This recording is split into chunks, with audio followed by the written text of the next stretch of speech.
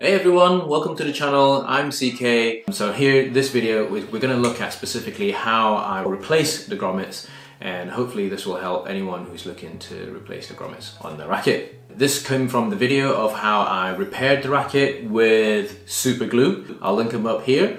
Please also subscribe to the channel. More badminton content always coming soon. So here we go. To get started, you'll need three tools. You need a thin nose plier, a side cutter, as well as your replacement grommets. A bit of background about grommets on badminton rackets. Essentially, there are only 4 types of grommets on a typical badminton racket. So here you have a single string grommet, which tends to be the very tiny ones, which only allow a single piece of string through. And then you have your shared holes, which is the shared grommet, which tends to have 2 strings goes through, a main and a cross string. You also tend to have your knots on the shared string grommet, so both your starting and finishing knot will be on the shared string grommet. And then ultimately you then have your 2 sets of different grommets on the T joint. They tend to be different in length, and they also have a ridge in between them. They are actually different, so the one that is closer to the shaft will be one type, and then the next one down will be the second type. If you're wondering how do I decide to replace a grommet, it is when I find a split in the grommet, as you see here.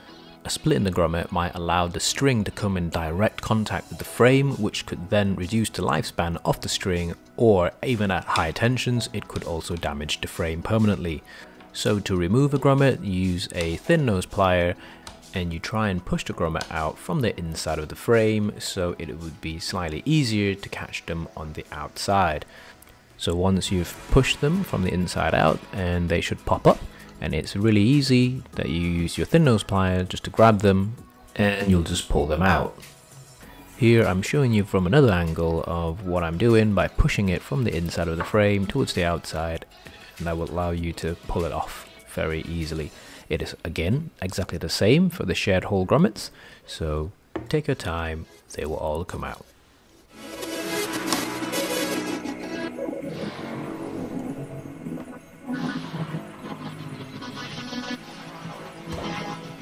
If you're wondering how wide the diameters are for these grommets, so on the single string hole you are looking at around 1.9 millimeters, both inside and outside. So if you're wanting to purchase grommets to replace them yourselves, you can.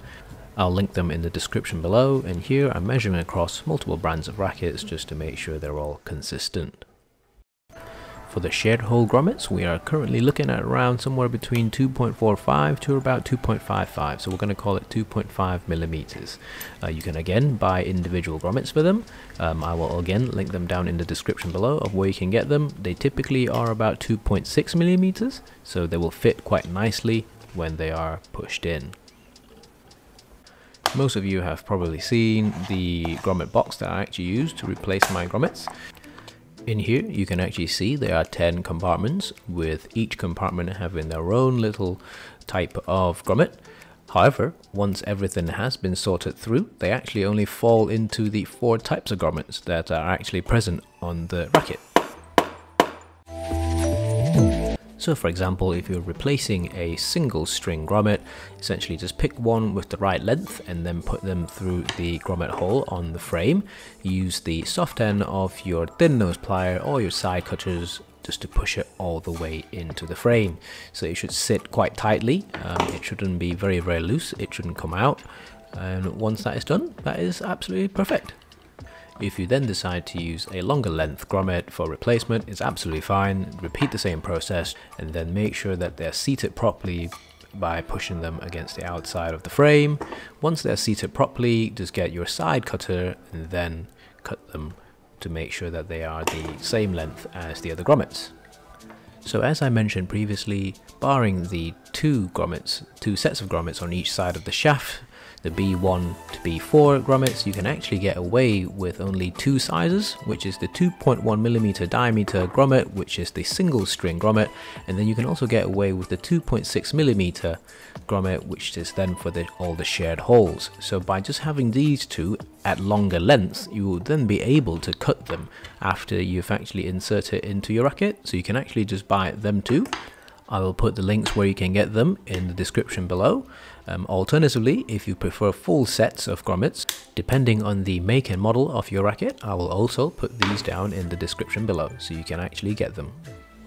So hopefully you like this video. If you have any questions, please put them down in the comment section below. I will always do my best to reply.